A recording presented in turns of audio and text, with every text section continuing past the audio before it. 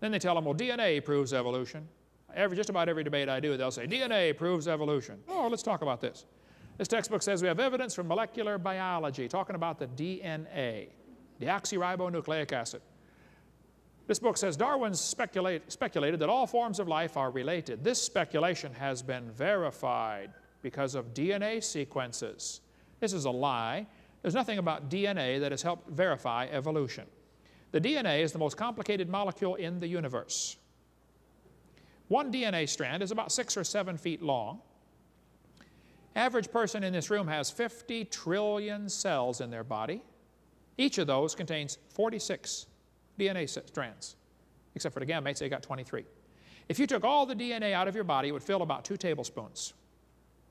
But if you unwound it and stretched it out, this really complex, tight molecule would stretch out, and you could tie them all together, and one person's DNA would stretch from Earth to the moon and back 5 million round trips out of 2 tablespoons. It's got the most complicated code ever in the history of the world. If you typed out the code found in your DNA, when you got done typing, you'd have enough books to fill Grand Canyon 40 times. Does anybody work with computers at all? Let me see you get 40 Grand Canyons full of books, condense it to software, CD-ROM, PK-zip, I don't care what you use, SciQuest. When you're all done, though, it has to fit into 2 tablespoons. My Heavenly Father did it. He's pretty smart, ain't he? David said, I will praise thee, for I'm fearfully and wonderfully made. He didn't even have a microscope, and he could figure it out. You know, from conception to birth, the baby adds 15,000 cells per minute to its body, each one more complex than a space shuttle. How would you like to be in charge of supplying materials for a factory that's producing 15,000 space shuttles a minute? Some of you ladies are thinking, I did, man, that's hard. Sometimes in the middle of the night, they want pickles down there for something. What do you want a pickle for? I don't know, but go get one. Must be building something that needs part of a pickle. Who knows, you know? You know, the probability of one DNA arranging itself by chance has been calculated to be 1 in 10 to the 119,000th power. That's a big number when you consider the entire visible universe is 10 to the 28th inches in diameter. Big number. DNA does not prove evolution. DNA only shows how complex life is. You know, penicillin only has 2 chromosomes. Fruit flies have 8. I put together some critters and said, you know, I think I know how evolution really happened. Penicillin was first, and it evolved to a fruit fly. And then it evolved to a tomato, or a housefly. They're twins, you know, they both have 12 chromosomes. Very hard to tell the difference between those two. And then slowly over millions of years, they got some more chromosomes and became a pea. And then it evolved to a bee. Now here you can see the similarity. P, B, very similar. And then very slowly it evolved to lettuce. And over millions of years, finally, triplets were born. Did you know the possum, the redwood tree, and the kidney bean all have 22 chromosomes? The average scientist cannot tell them apart. Let's see, possum, redwood tree, kidney bean. Yeah, let me see. Tree, got it. Possum, oh, we got it, folks. There we go. And then slowly, over millions of years, we evolved to a human. Here we have 46. And if we can just get 2 more, we're going to be a tobacco plant. Sometimes I'll get on the elevator and I'll say, man, you're evolving. You're way ahead of me.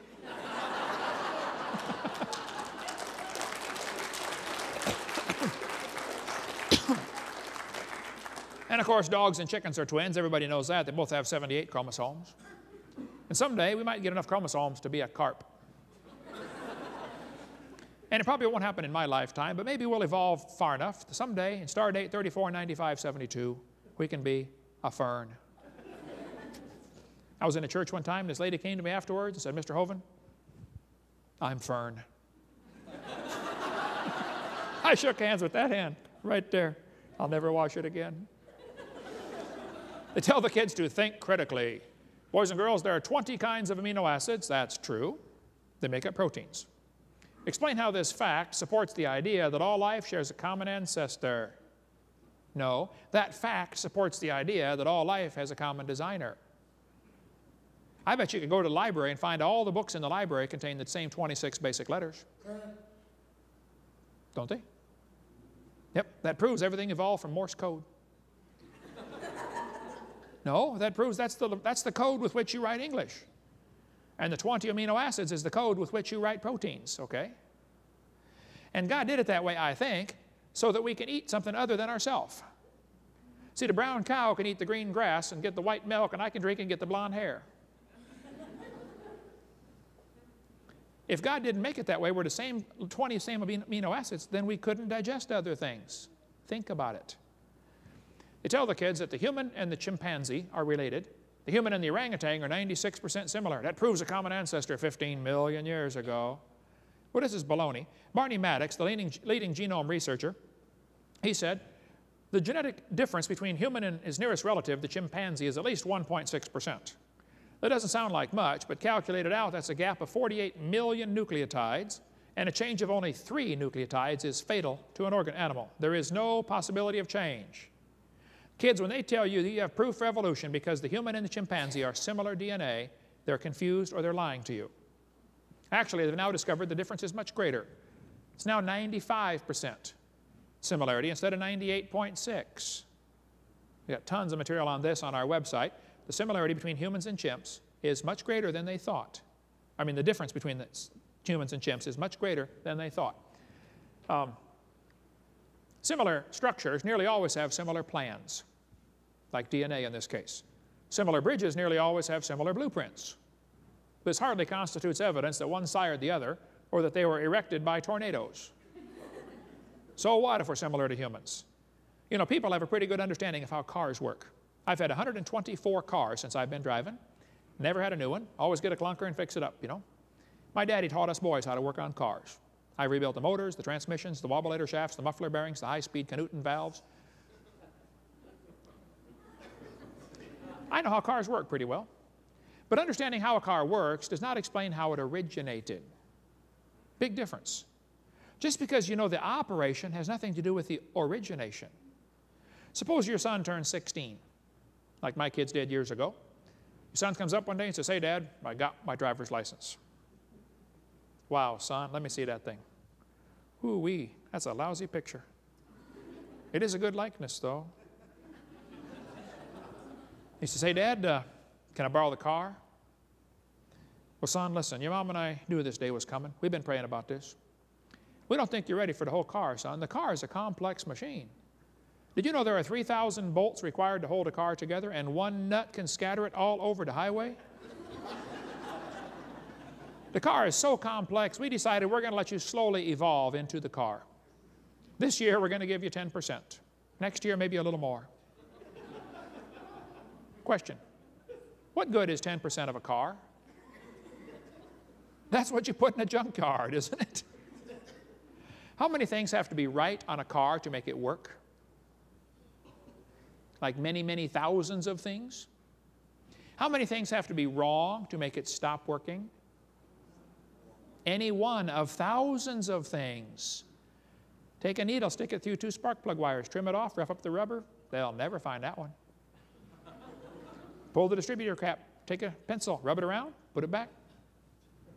That's a tough one to find. When somebody's getting married, pull out the coil wire, stick a doorbell wire in there, shove it back, take the doorbell wire through the firewall, and weave it through the fabric of the front seat. They're getting ready to go on their honeymoon, you know, hit that, bam, ooh, wow. Don't get me started, we can go for hours. I like working on cars. Folks, complex things require a designer. And yet they tell the kids that humans and chimpanzees are similar. There are thousands of differences. But even if there are some similarities, so what? If you think the percentage of similarity proves something, let me show you the research I've been doing. I've discovered that clouds are 100% water. Watermelons are 97%. Only 3% difference. That proves watermelons evolved from clouds. And I discovered jellyfish are 98% water. And so are snow cones. That proves how they evolved.